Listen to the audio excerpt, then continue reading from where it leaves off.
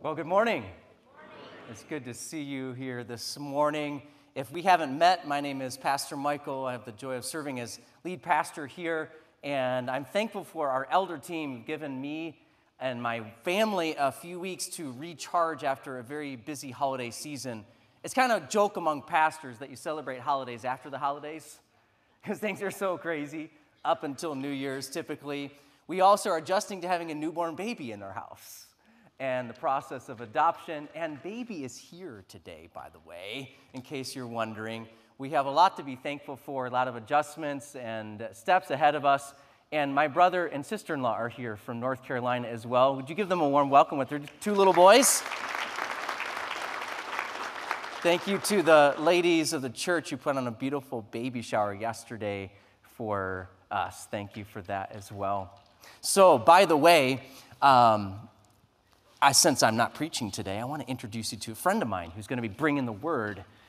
This brother and I met when we were part of the Community Care Task Force together, commissioned by the Genesee County Sheriff, Chris Swanson. He had this grand idea of having hubs around the county during the shelter-in-place order. So from March to May of 2020, we had the joy of being one of those hubs for the northwest quarter of the county. We were able to give food and toiletries and other items to well over 1,000 people actually every week for about 10 weeks in a row. And I see heads nodding in the back. Those of you who participated, that was such a blessing. We prayed for every carload of people that came through our parking lot. And Brother Swimp and I met during that time. He helped us out and helped other food hubs around the county. And I got to hear his story. And it's an amazing story of gospel transformation, how God met him when he was incarcerated, and how Jesus changed his life and is changing, continuing to change his life. So some of you may recall that last summer, about a year and a half ago, well, actually summer of 2020, seems like a little bit of a blur once in a while, but summer of 2020, he shared a brief version of his testimony here in one of our worship services. And so I've invited him to come and preach as we continue our series in Philippians, Rediscovering Joy. And in Philippians chapter 3, he's going to reflect on how the Apostle Paul experienced gospel transformation, the whole turnaround in his perspective, his priorities, through the power of the Holy Spirit in the gospel of Christ. And we're going to hear a little bit about Pastor Swimp's own personal experience of that gospel transformation and what God is calling us to do to live out in the power of the gospel. So would you invite and warmly invite Pastor Swimp up here? I'm going to pray for him. As he, come on up, brother. Would you give him a warm invitation? And let's pray together. Father in heaven, I thank you for the opportunity to gather around your word. And we pray, Lord, that you would work through your word. You have not promised to bless our stories, but you have promised to bless your word in the proclamation of it, in the teaching of it. We pray, oh God, that you would change us from the inside out, that you would continually transform us more and more into the likeness of Jesus Christ. As we come to your word, as your Holy Spirit works in us, may your glory and power be seen through us. Guide our brother here as he explains and applies your word. In Jesus' name, amen. Amen. Amen. Praise the Lord, everybody. Can you hear me? Is my mic loud enough for you? I have a loud voice. I want to make sure I don't overdo it. Amen. We're going to try this one more time. Praise the Lord, everybody. The last song that we heard, "It Is Well With My Soul." What a blessing it is to be before you in God's house to say, "It is indeed well with my soul," because we have joy. Does everybody in this room have joy this morning? We have joy because of the resurrection and the redemptive work of Jesus Christ. Amen, somebody. Amen, somebody.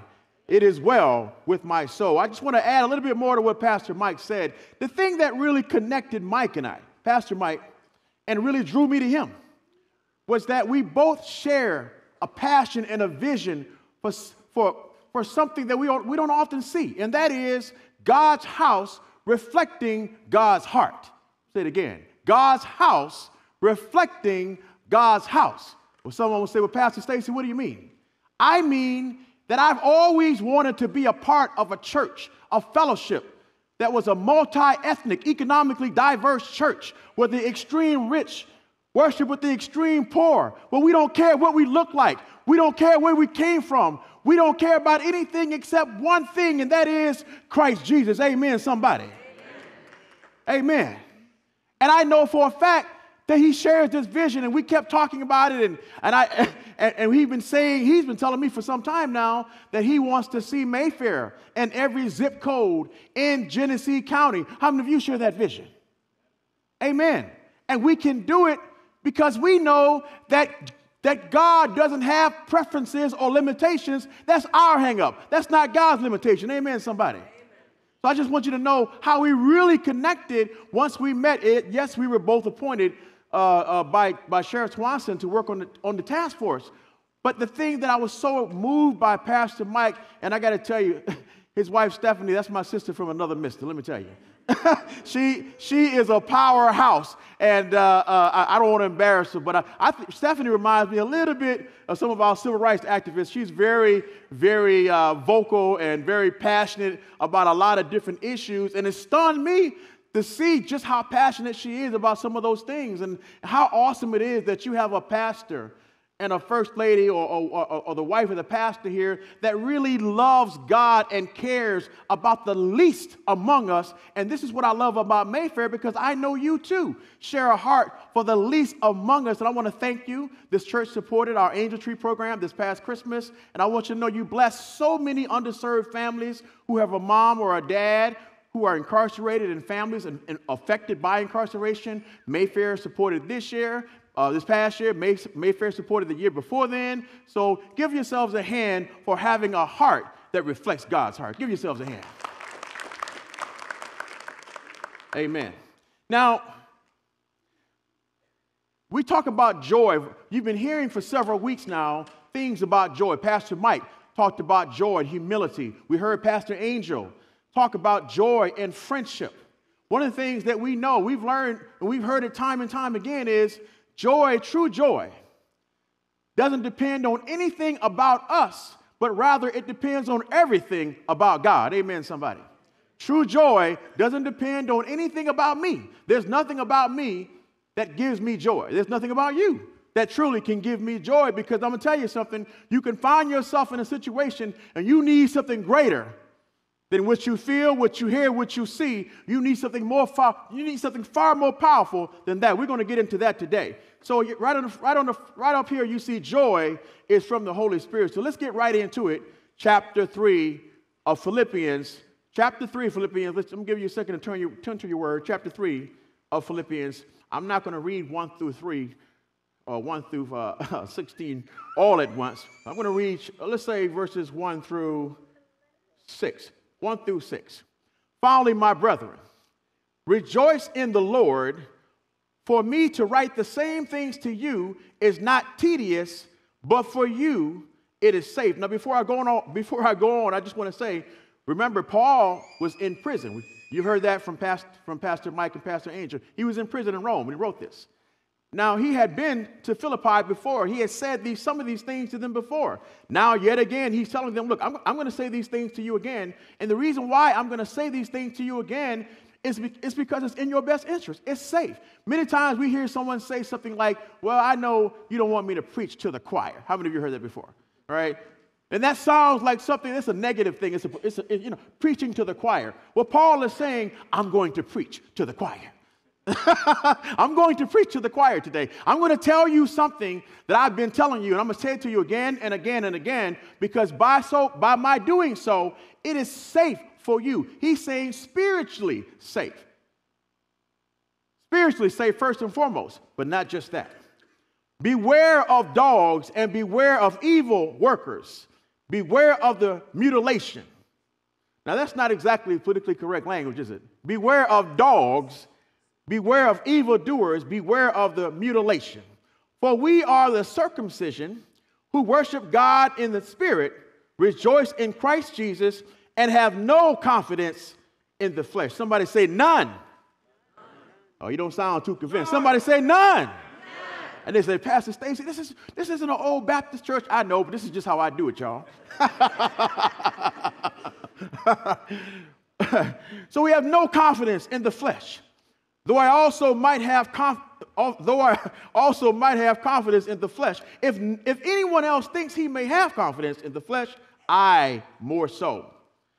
Circumcised the 8th of the day, of the stock of Israel, of the tribe of Benjamin, a Hebrew of the Hebrews, concerning the law, a Pharisee, concerning zeal, persecuting the church, concerning righteousness, which is in the law, blameless. But what things were gained to me, these things I have counted for loss. Let's talk about joy for a second. We're going to pull up the first slide. Let's talk about joy just for a second.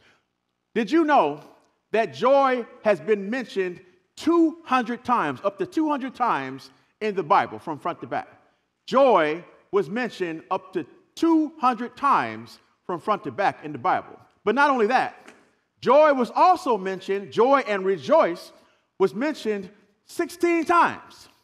16 times in the book of Philippians. Now, God apparently is intending for us to understand that joy is very important. Amen, somebody. Clearly, joy is very important when he's telling us 200 times in the Bible and 16 times in the book of Philippi. Now, joy, we need to understand something. Joy is from the fruit of the Spirit. Joy is from the fruit of the Spirit. So go back to my title, because we've been hearing many things about joy, but this is what you need to know.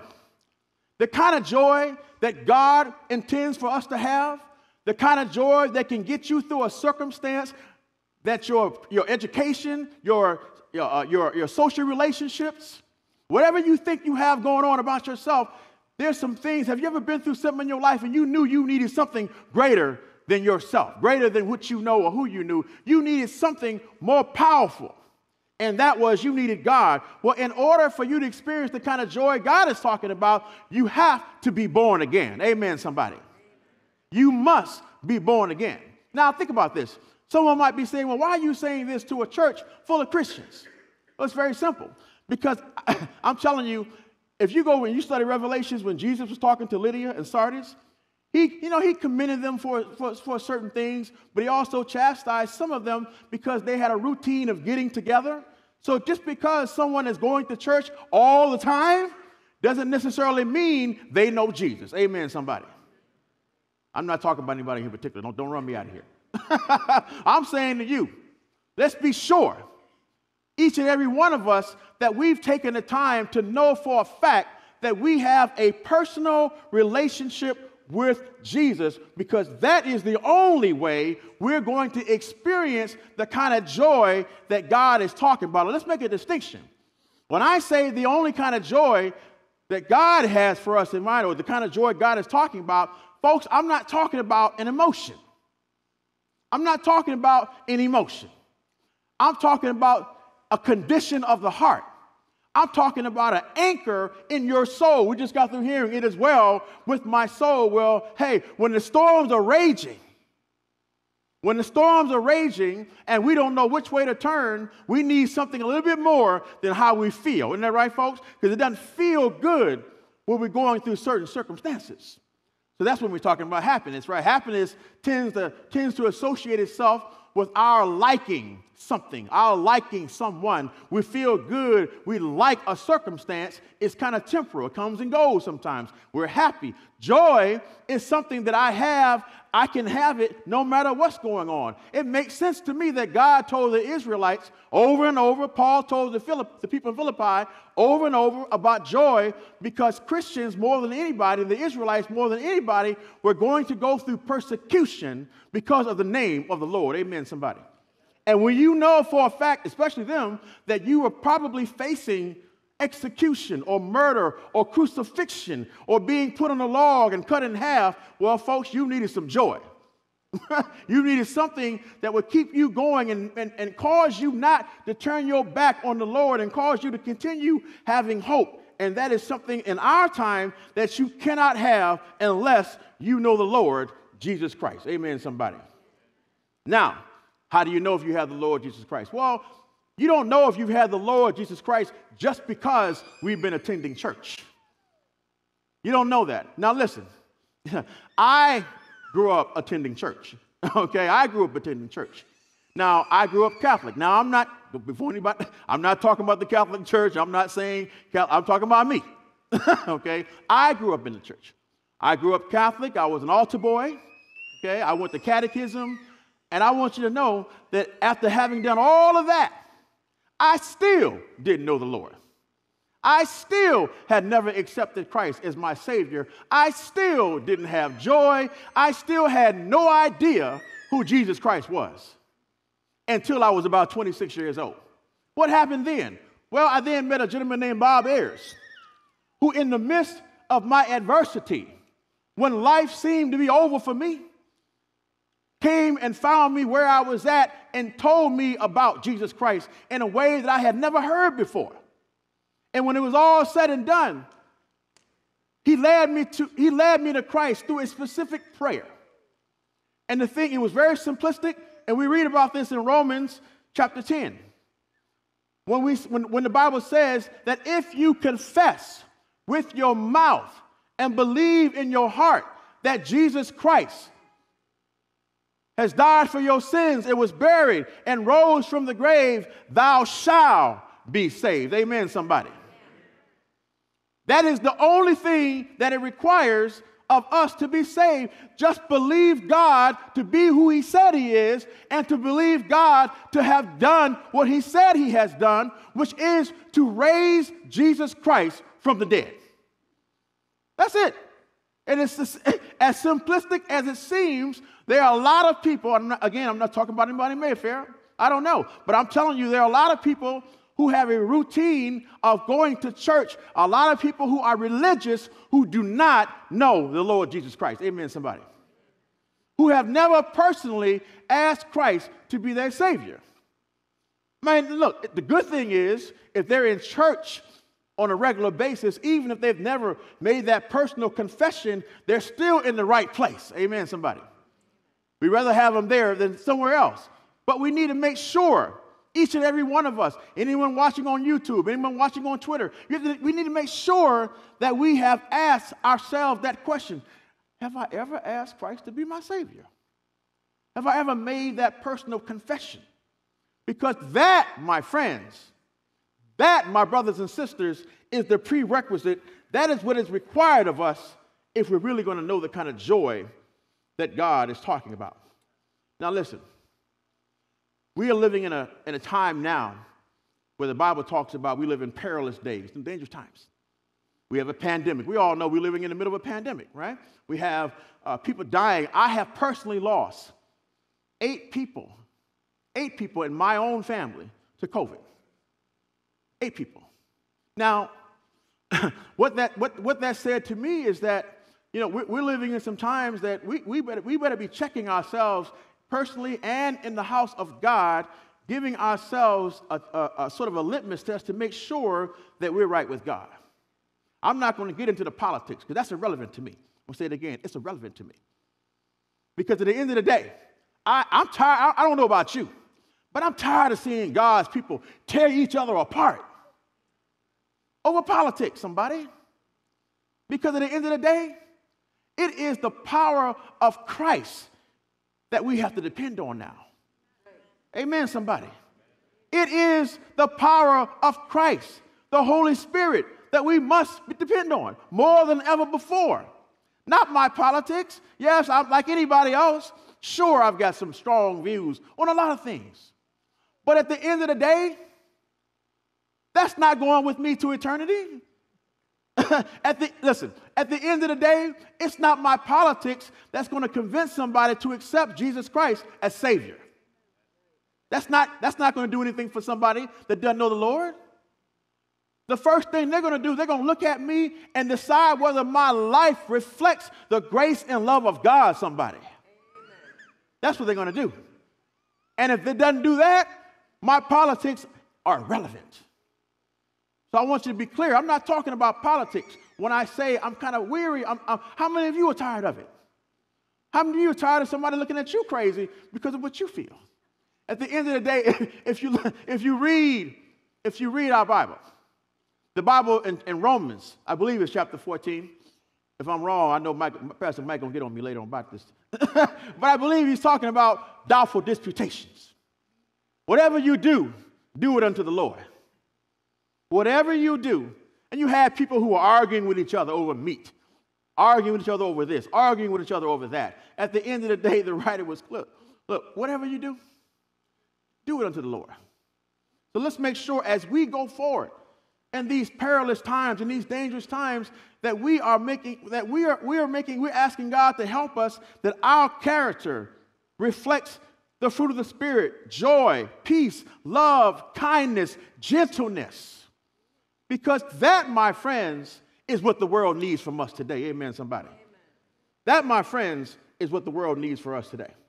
Now, Paul, you heard me read, was saying that, he was zealous in the past about some things. He persecuted the church. Paul essentially was giving a bio about himself. He gave a bio about himself. Why? Because, there were certain people who were a little bit puffed up about themselves. That's nothing new under the sun, right? We got some of us, when I say, me too, I've been there. I know what it is to think a little bit more of myself than what I should. Am I alone? I know a little bit. I know a little bit about getting a little puffed up. I know a little bit about that. When I started, I went to seminary, and I started learning about juvenile justice, and I started getting into politics, right? And then I started traveling around the country and doing public speaking. And after a while, before I knew it, man, I was on Hannity. I was on the Mike Huckabee show. I was traveling all around the country doing conservative speaking, and I didn't realize it, but I thought I was something. Right? And I forgot somehow, unconsciously, unintentionally maybe, but I forgot, man, aren't you the same guy that God brought up out of, aren't you the same guy that when you were at the end of your rope, you needed the Lord, and now you think you're something? How many of us have been there, right? We think we're something because of our politics, our education, our backgrounds, maybe the zip code that we live in, maybe the accomplishments of our father, our mother, or, we put our confidence in these things that are perishing, these things that have nothing of eternal value. And Paul, I could just, I'm a visualist. I can just picture Paul somewhat laughing at some of the Pharisees and some of the people of his time. They were a little puffed up. How many of you remember the story about people arguing around Jesus Christ himself about who's the greatest? All right? You had disciples with the Lord arguing with each other who's the greatest. Now, in my best English, they were crazy. They were with the Lord Jesus Christ arguing about who. But this is the natural inclination of man. We think highly of ourselves. This is why the Bible has to tell us, don't think too highly of yourselves. Over and over, right? And we have a tendency to read the Bible in an otherly fashion. Many times we read the Bible and we're thinking it's talking about somebody else, because I'm not like that. Let me tell you something. We all have blind spots. Every one of us. There's nobody that can see yourself and see ourselves exactly the way we are. And if we could, we wouldn't need the Word of God, and we wouldn't need the Bible, and we wouldn't need each other. Amen, somebody. If we could. So we actually cannot see each other as we are at all times. So Paul is saying, look, don't have confidence in yourself. Have confidence in the Holy Spirit. Have confidence in the redemptive work of Christ. Have confidence in the God who had the power to raise him up from the dead, because at the end of the day, that's the only thing that really mattered to Paul. Paul was like, look, I've done it all. I've been a Roman citizen. I've got this education that really none of you have. I've got some things, some accomplishments that none of you have. I've done some things that none of you could do. But at the end of the day, Paul was saying, I consider it worthless. It's dung. One version said it's dung. You know what dung is? Okay? It's manure. Okay? It doesn't mean anything. And so me, personally, I found myself, after 2012, I was campaigning for a presidential candidate. Let me just say, I ain't going to say who, because I don't want to turn nobody off. I was campaigning for a presidential candidate. I worked on 2 presidential campaigns, 4 senatorial campaigns, 3 congressional campaigns. All right, I did a lot of that, traveling around the country, doing conservative speaking, But I called my aunt one day. I called my aunt, and I didn't realize it had been maybe 2 years since I had spoken to her. You're talking about an aunt, my Aunt Delane. I love her. She's my heart. And I was, normally I would talk to her frequently, but somehow, we kind of lost touch. So I called her up, but she was apprehensive. She wasn't too happy to hear from me. And I couldn't, Auntie, what's going on? How you doing? She's like, yeah, And she said, well, let me ask you a question. I said, what is it, Auntie? She said, do you think I'm stupid? Now, this is my auntie who asked me this. I'm like, I think I better be real careful how I answer this question. I said, no, Auntie, of course not. What are you talking about? You know why she asked me that? Because she had seen me in the media and my politics making generic statements that kind of put her under that umbrella. And I never thought about it, because at the time I was so zealous about my politics that I wasn't thinking about how I was affecting my family or affecting people who, maybe they weren't Republican as I was at the time. Maybe they weren't conservative as I was at the time, but they were still decent people who were sincerely working and doing the best they can. And here I was casting these dispersions on them and calling them every name in the book. I'm ashamed to tell you. And at the end of the day, it really shook me up. Like, man, I didn't mean to hurt my aunt like this.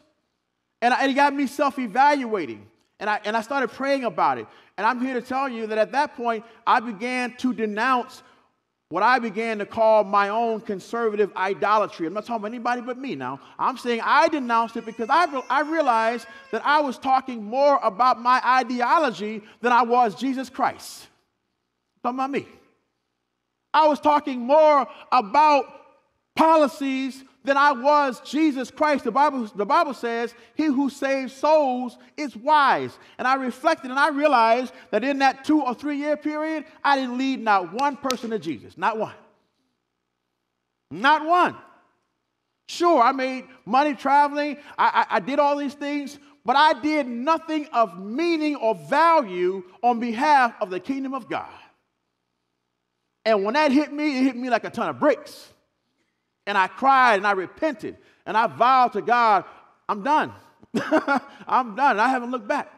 And I just asked the Lord to open up an opportunity for me to serve him and preach the gospel. And that's what I've been doing ever since. But it was a lesson for me that I hope somebody here can learn from. Maybe you weren't out there on a public platform the way I was. But it could be with our own families, our own friends, our own fellow church people. What are we prioritizing? What are we putting our confidence in? Ask yourselves, what are you putting your confidence in? And if it's not the Lord Jesus Christ, if it's not the power of the resurrection that God displayed that's in his hand, if it's not furthering the gospel, then I pray that we reflect and we ask ourselves, Lord, and ask ourselves before God what changes we need to make that we might be effective witnesses of the gospel of Jesus Christ. Amen, somebody. We're going to go to our second slide. Now, Paul warned of dogs, evildoers, and he said the mutilation. Dogs, evildoers, and the mutilation. Now, how many of you know that if I do some street evangelism and I start calling people dogs, evildoers, and talking about they mutilating folk, how many of you know I'm probably going to go to jail in today's society? Okay? They're going to come, I'm out of there, right? If I do it, there's some things I would love to tell you now, but I don't want to get Mayfair picketed, okay? I don't want folks showing up at Mayfair next Sunday, you on Fox News or MSNBC, but I'll tell you this. The number one threat to joy, I'm not talking about emotion, I'm talking about the number one threat to your confidence in the redemptive work of Jesus Christ is false doctrine. False doctrine. Now look, we're not dealing with Paul's day where we're walking into the community and you got folks that are blatantly in your face talking about another gospel. We're living in some different times. Now we have art, science, education, music. We have all these different things in our society that are influenced by the God of this world, that are intended to do one thing, and that is to turn you and I against the gospel that we have received. Amen, somebody. So Paul understood that very well, because time and time again, we saw him teaching and preaching through the scripture, beware of false doctrine. And in one instance, he wrote, I believe it was Galatians, because he had went to the city of Galatia, once came and left and heard that they had already abandoned everything that he had taught. So he wrote them again and asked a very simple question. He said, have you so soon lost your mind? Have you so soon? Now listen, the writers of the gospel, the writers of the epistles were heavy hitters, folks. They were not politically correct. Let's be honest. Okay? They were not politically correct. Paul realized that, look, I don't have time for games. I got to tell these folks the truth, because their salvation might depend on this. Their hope might depend on this. So I have to just tell them the truth, to beware of false doctrine. Folks, let me tell you something. I am not ashamed of the gospel. So let me just tell you, I'm all about traditional values. Amen, somebody. I'm all about traditional values. I will stand, and I'm not trying to impress you. I'm not trying to impress you. I really mean this. I will stand on the word of God come what may. I don't care how society now decides that God's word is not true. I don't care how society now tries to redefine gender and marriage, and now that, I don't care what's going on in society. I'm holding on to this thing right here called the word of life. How about you? Anybody else? I'm holding on to this thing called the word of life, because I realize that if I turn to the right or to the left of God's word, and I start conforming to our society, secular humanism, the thing that's going to happen, the Bible said, Jesus said, whom the Father gives me, none snatches him out of my hand. So I know there's no way, if I'm holding on to God, that anybody's taking me out of God's hand. We know that, right? But how many of you know you can give away what God gave you? You can essentially make a decision to walk away. You can make a decision to turn your back on the living God that gave you grace, that gave me grace. But I tell you what, Paul didn't do that. I'm not doing that. And from what Pastor Mike tells me about this church, and from what I've seen, I don't believe most people in this room are going to do that. What am I talking about? One of the things that I love about Mayfair, and Pastor Mike has said this to me many times, that this is the church where people really care about, I think he phrased it, the careful handling of the gospel. I love that. It's very similar to what Paul experienced in Berea. Because unlike any other place that Paul had went to, the people in Berea, they were like, okay, Paul, yeah, we know, yeah, okay, you're the Apostle Paul. Okay, that's fine. We're going to be checking out everything you say, Paul. Right? Everything you say, we're going to be checking it out, and we're going to let you know whether what you say lines up with the word of God. Amen, somebody. That did not make Paul mad. In fact, that made Paul glad. He was very excited and happy to know that people care so much about the word of God. So coming here today, man, I was pumped up and excited about that. I'm going around some folk that actually care about the gospel, right? They don't want my performance. They want to hear the word of God. Amen, somebody. I see somebody now, I'm like, that's right. That's right. And that's a great thing. So I'm here so you can handle it when I tell you that we have to make sure that we're holding on to sound doctrine. And the other thing is, the other threat, failure to depend on God's word. What does that mean? How many of you have read the story about the temptation? When Satan tempted Jesus, he tried to, right? And he kept tempting him over and over. If you do this, if you bow down to me, I'll give you this. Why don't you put yourself on this mountain and cast yourself off? If you who you say you are, the angels will come and save you, right? He kept tempting him. Finally, when Jesus got tired of it, he began to rebuke Satan. But something he said really caught my attention. He said, man shall not depend on bread alone, but by every word that proceeds out of the mouth of God. And we've heard that in the Bible before, because even in Job, he talked about desiring and depending on God more than food and water. Amen, somebody. And in Proverbs, we read in Proverbs where he tells us not to depend on your own. Do not lean on your own understanding, right? But trust in the Lord God with all of your heart. And then he will direct your path. Amen, somebody? So if I really want to hold on to this joy that's dependent on my personal relationship with Jesus Christ that was given to me by the indwelling of the Holy Spirit, that's based upon the redemptive work of Jesus Christ, I got to make sure that I'm staying close to the Lord and staying in his word. Now, my pastor in Detroit, Pastor Linnell Caldwell, First Baptist World Changers, I heard him say something years ago, and I wrote a note. I never forgot that. He said, isn't it interesting that a pilot, where every time a pilot gets on a plane to fly the plane, they have a checklist, right? We got to do this, we got to do this. He doesn't just, even though he may have been flying for 25, 30 years, he does not just jump in the cockpit and start flying, right? He goes by this checklist. I got to do this, boom, boom, boom, boom, boom. And I've actually seen this because I was blessed this past winter, last winter, to go down to South Carolina to see my mother, and I was able to take my son into the cockpit, right? And I was pretending it was for him, but it was really for me. I was very excited. I was trying to shield it, but I probably on the inside was more excited than my son. Like, I'm in the cockpit. Oh yes! And I watched them go through their checklist. Now, if a pilot will do that in order to make sure that he's flying the plane correctly to get you where you need to go, wouldn't you agree that we need to do the same thing in our personal walk with the Lord? Why would I try to walk this walk with memory alone? When each year I get older and older.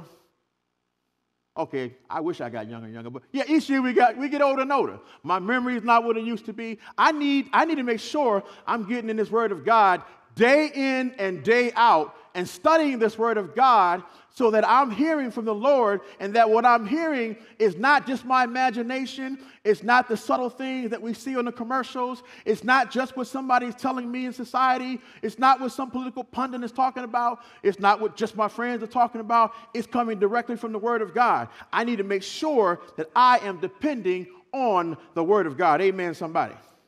Because if I'm not depending on the Word of God, see, that's where we get in trouble and we get self-confident. Now, what am I talking about now? I'm saying the world tells us that the most important thing is self-confidence. I'm here to tell you that the world is wrong. The world is wrong. Everything about the world, it tells us self-esteem, self-concepts, self-confidence.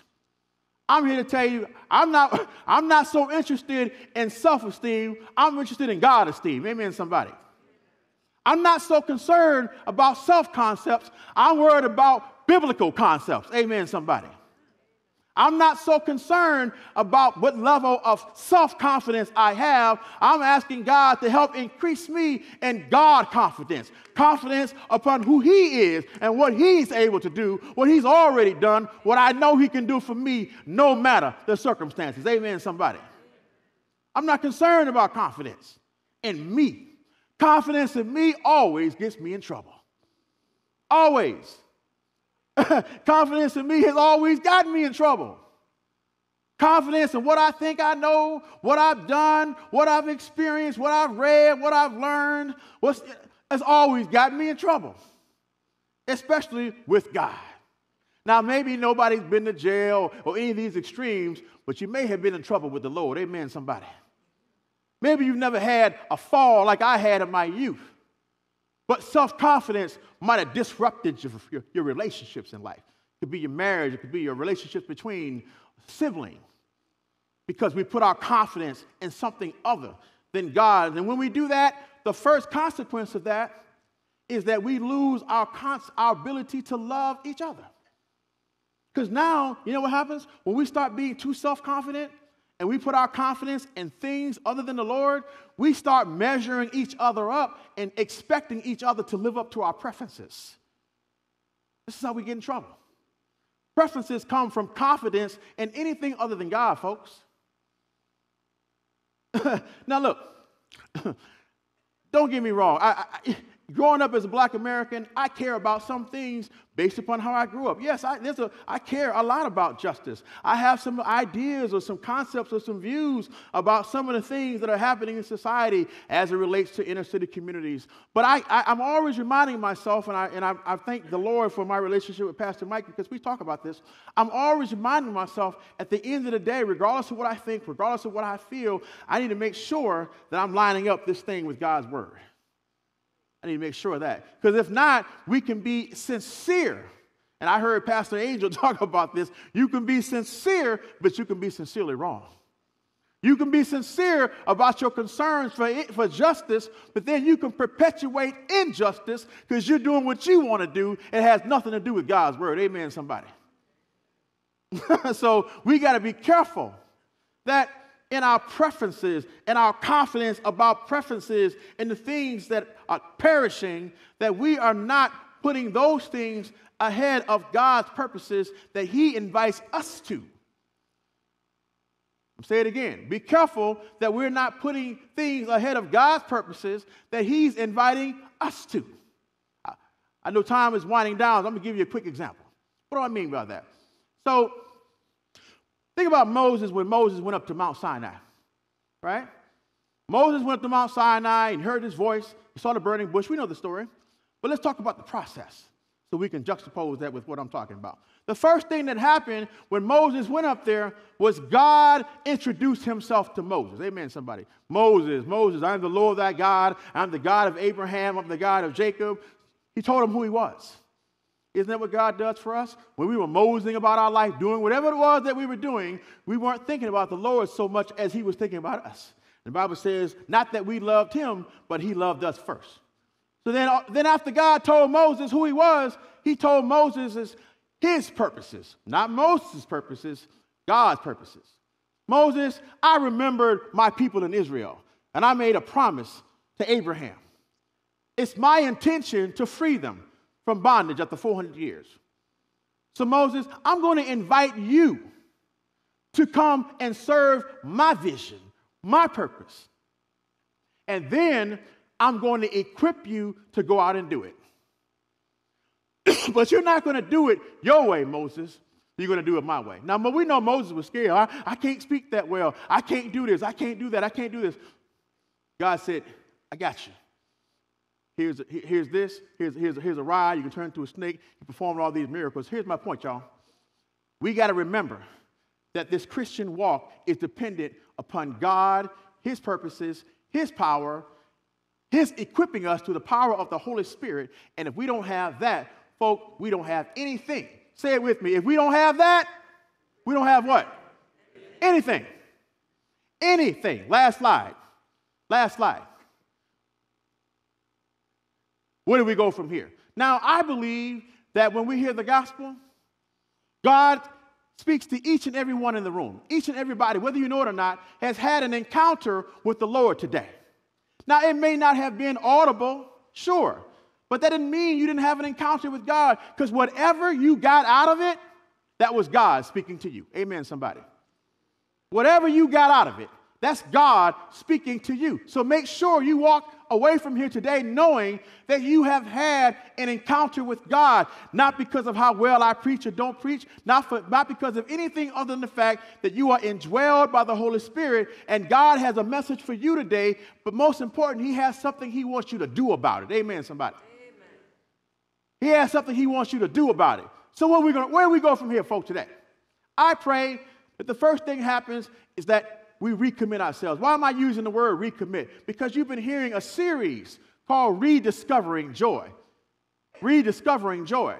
And Paul wrote this letter to the believers. That letter was not written to non-believers. This message today is not necessarily intended for non-believers. It's for those of us who profess the Lord Jesus Christ as our Savior. Amen, somebody. So let's seek the Lord and let's ask ourselves, Lord, seek me and know me and try me and reveal to me anything that's in my heart and in my mind, any preference, any arrogance, anything about me that's preventing me from being who you want me to be, from doing what you want me to do, from leading others to Christ, from edifying my brothers and sisters in the body of Christ. Lord, please help me to be who you want me to be. And the only way that can happen, folks, you got to stay in the Word of God. So you know what? Maybe you work, you're very busy. I understand that. People are very busy. Sometimes you can't sit down for 2 hours and read the Bible. But maybe you can get an auto book. But whatever you do, whatever method you come up with, let me encourage you, stay in that Word of God every single day. Amen, somebody. Amen. Every single day. The last two things. Recommit yourselves to the service of the Lord in and outside of the church. Listen, when we were born again, the Bible says that we were all given gifts of the Spirit for the edification of the body of Christ. We were not saved to just sit in the pews and listen to the pastor every Sunday. Amen, somebody. We were not saved to do that. We were saved so that we can serve. Say, saved to serve.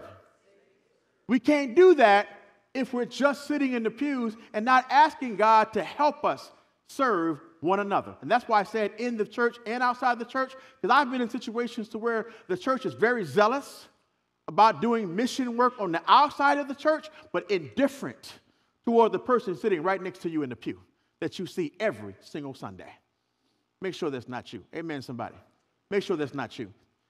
Lastly, let go of anything that is not helping you reach forward toward the goals ahead of you. Now, I'm not going to get too deeply into that because you have Pastor Smith that's going to be coming in here and preaching on the next section of Philippians. But I want to say this to you. Make sure that you're letting go of preferences, any arrogances, any confidence that you might have in anything other than God, so that when you're going forward, when you're moving forward, you're pressing forward toward the goal, not based upon your education in the world, not based upon your political concepts, not based upon where you graduated from school, not based upon where you work or what title you have in the community, not based upon some pedestal man has put you on because of something about you, but based upon the Lord Jesus Christ and the redemptive work of Christ. Now, Paul said it in Philippi. And he said to the people of Philippi, he said, look, he's talking about the resurrection, the power of the resurrection. Really, that's what he's getting into.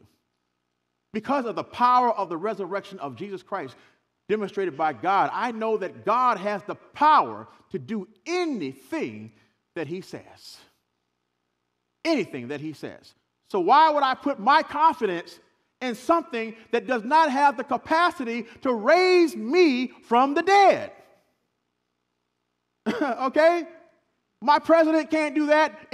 No former president can't do that. There's no Democrat, no Republican, no Libertarian. I don't care what. There's no one that can raise me from the dead but Jesus Christ. Not my mama, not my sister. My confidence, I love them, is not in my mother. I love my sisters, not in my sister. I love my family, but my confidence is not in my family. My confidence is in the one who rose Jesus from the dead. Amen. I'm going to ask Pastor Mike to come up. Now, I talked to Pastor Mike about this before I decided to do this. I want to challenge you today to respond to the gospel message that you heard today. I didn't say pressure you. Think about it. Think about it. If there's anyone today, I'm going to let Pastor Mike carry on with this. Anyone today that heard something that applies to you, respond to it. Respond to it. Let me close out with a prayer, and I'm going to pass this on to Pastor Mike. Then he will put out the message of response. Mike. Father, in the name of Jesus, close your eyes, folks. Let's do this. Father, in the name of Jesus, Lord, I just thank you for the opportunity today to share the gospel with my brothers and sisters at Mayfair. Lord, I pray that you would seek us and know us and try us, each and every one of us, and reveal to us on this beautiful morning that you have made anything that is not pleasing unto you, Lord. Show me, Lord, where we've had blind spots. Show us where we've had blind spots and we've been putting our confidence in something or someone other than you. Help us, Lord, to understand where we've been failing each other in love and grace because of our concerns about society, what's going on in society. Help us, Lord, to restore our confidence in you. Help us to get in your word, Lord. Lord, we repent before you today. We repent in sincerity of heart. We repent, Lord, for where we've fallen short. of depending on you. And finally, Lord, the Holy Spirit prays for us and intercedes for us. And moanings and groanings in which we know not. So I don't always know what to pray for. I don't always know what to say. None of us does. But we know the Holy Spirit who indwells us and gives us this great joy, this confidence that keeps us through trials and tribulations, that enables us and sustains us no matter the storms that rage, intercedes on our behalf, even as I pray. So we thank you, Lord, for the Holy Spirit. We thank you for the redemptive work of Christ. I personally thank you for our brother Mike, Sister Stephanie. I thank you for the staff here. I thank you for the believers here at Mayfair and the work they continue to do in the church, outside the church. But I know, Lord, that we can do so much more if we would just consecrate ourselves unto you. In Jesus' name, I pray. Amen. Amen. Thank you, brother. There's a gospel equation I want you to get in your head, not original to me. It's this: Jesus plus nothing equals everything, and everything minus Jesus equals nothing. This is why the Apostle Paul said in verse 7 and 8, "But whatever things were gained to me, those things I have counted as loss for the sake of Christ. More than that, I count all things to be lost in view of the surpassing value of knowing Christ Jesus my Lord, for whom I have suffered the loss of all things and count them but manure, dung, so that I may gain Christ." Jesus plus nothing equals everything. And everything minus Jesus equals nothing. I want you to stand. The worship team is going to lead us in a song.